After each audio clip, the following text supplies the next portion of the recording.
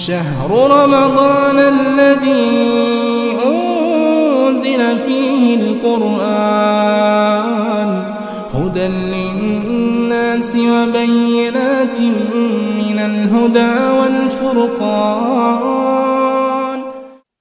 The narrator, as I said, Sayyidatna Aisha, she said that the wives of the Prophet Muhammad sallallahu alaihi wasallam used to go to al-manasi. Al-manasi,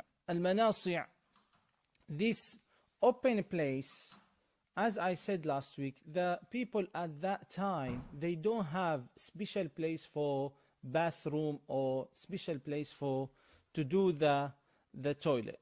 So they used to go to outside the area, to open place, to do this, to answer the call of nature. So, but what about the women? Is that possible to do it as a men? They have same situation, but can we say they will do same time? No. The wives of the Prophet Muhammad ﷺ used to go during the night, to keep the night, hide them from other people. Subhanallah.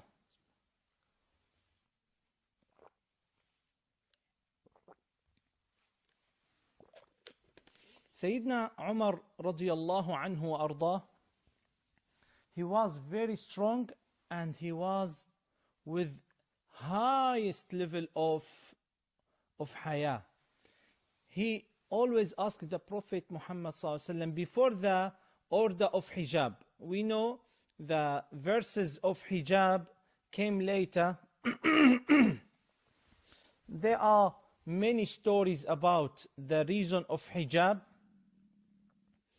The valid, this when I cover the women when they cover their head or their faces, this we call hijab in Arabic. Before, at the beginning of Islam, the women used to meet the men without hijab. And one day, as some Islamic books mention this story, the Prophet Muhammad ﷺ was with his friends and Sayyidatna Aisha was with him. So sitting with him, they eat together. At that time, they eat from the same dishes. The hand of Sayyidatna Aisha touched with other man. The Prophet Muhammad ﷺ disliked this situation. So at the same time, Allah revealed the verses of hijab. Allah ordered the all Muslim women to cover their head and their faces if they need that. What is the rule of this issue, respected brothers and sisters in Islam? Definitely we should cover our head. This is as a order from Allah. Then if the ladies are very beautiful and maybe they will do fitna with other men, the scholar said better if they cover their faces as well. Subhanallah, the Prophet Muhammad ﷺ ordered his wives to cover themselves. Still Sayyidina Umar feel very strong faith to say to Prophet Muhammad ﷺ, Ya Rasulullah, even when they left the house, order them to hide themselves as much as they can.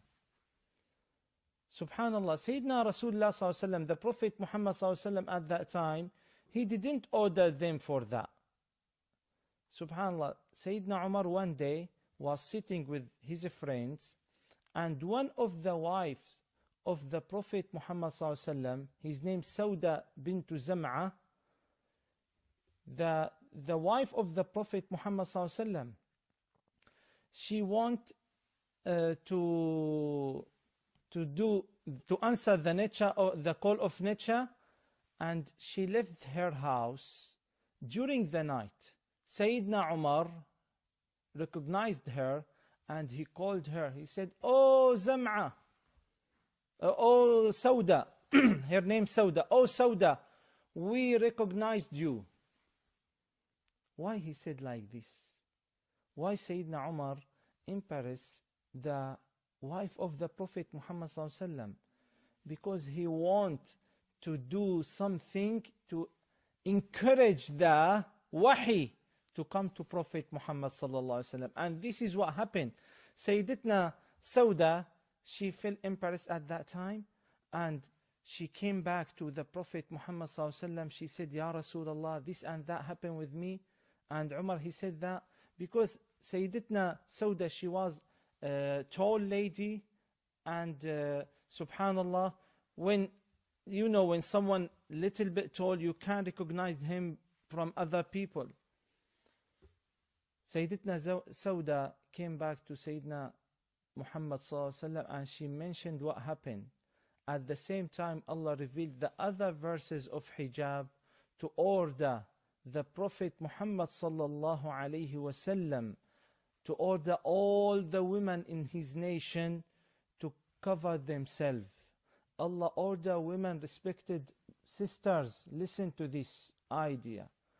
I know many sisters, they said, as the rules in this country and many Muslim country as well, there is equality between man and men. We don't have doubt with this point. There is equality with everything between man and men. But we have special rules for man in Islam, and we have as well special rules for women. This, we don't mention about equality or not equality. We mention about the rules of Islam. The rules of Islam. Allah ordered the women in the nation of Rasulullah to cover their head. Allah ordered the women to cover their bodies as well. This is what Allah ordered all Muslim ladies in the nation of Rasulullah sallallahu alaihi wasallam. So now, as we see, subhanallah, the Muslim women, they try to copy other women from other nations. They try to put the makeup, they try to leave their houses every day, they try to have work even if they don't need to this work, just to leave the house. They try to make something is not suitable with the Islam or the rules of Islam. Respected sisters, Allah order all women, not just Muslim, all women to stay at their houses. This is the best place for them if there is nothing important to leave their houses. At the same time, in the rules of Islam, Allah ordered the men to care for his house, his wife, his children. This is the special rules of men. الرجال قوامون على النساء. That means men should care to support their families with everything, with food, with clothes, with house. And the wives will stay to care for the children and the houses of Muslim people. This is the rules in Islam. But I don't mean, this is not my idea, to stay at the home without knowledge. This is the responsibility upon the men. The men will get knowledge, and the men will share with their families, with their wives, with their children this knowledge. As the Prophet Muhammad sallallahu alaihi wasallam used to do with Sayyidatna Aisha. Sayyidatna Aisha all the time at her house. The Prophet Muhammad sallallahu alaihi wasallam used to teach her everything. This is the sunnah of Islam. I see now many countries, Muslim countries, they keep their wives without knowledge. Their wives are ignorant. This is not fair. They keep their wives just for kitchen, house, children. Yes, they should to care for their houses, their children, but they should to be as well educated. Some families, some people, they ask me after secondary school, I will not send my children to college or university. Why? Because big fitna. Big fitna when you leave your children without strong faith and good knowledge. When you leave your children without knowledge, they will get more fitna than this in the university. This is what we should learn, respected brothers. We should to get this good balance of of understanding. This is what we should understand. Yes, if there is no issue, or we don't need the women to go out, if the husband ready to support his wife, to prepare everything for her, to give her everything, the best place for women to stay at home. وَقَرْنَ فِي بُيُوتِكُنْ. This is what Allah says to all ladies. Stay at your home. This is the best place. If some of women, their husband passed away, or they don't have any supporter, at that time Islam gives them permission to go out to find any good work, polite way to get some sustenance, rizq, to support themselves. This is the exception, or the point to allow to ladies to go out. If our daughters study in the school, they will go out, no problem. Finish secondary school, start in the college. This is our duty as a man, to give them proper knowledge, to make them on the right way. They can control themselves as well. They can get strong faith to protect themselves from shaitan's ways. This is what we need to understand. My daughter in the college, yes, good. She will go to university, good as well. She graduated as a doctor or engineer or something.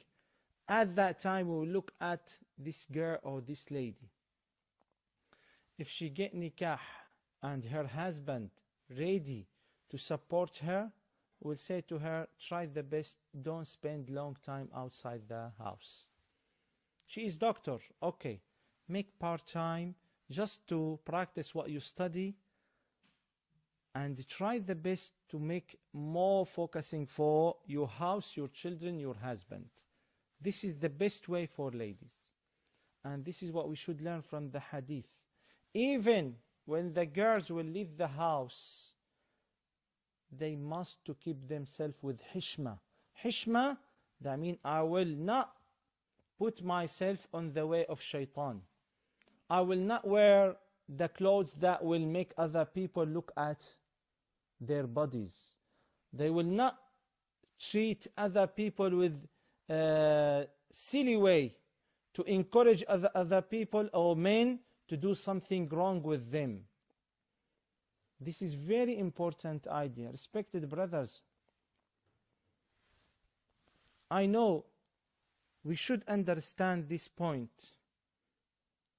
I will not say make the house as a jail for ladies. No. No. We go to market with our wives. We buy something with them. We go to masjid with them. We go to visit other people with them. No problem. If your daughter, mashallah, intelligent girl, and she need to go to university to study good kind of knowledge, bismillah. But we should care for their faith, their manners, since they were very young. How can I care as a man? When I get halal rizq, Allah will keep my children on the right way. Boys or girls, when I practice Islam in the right way, Allah will care for my children.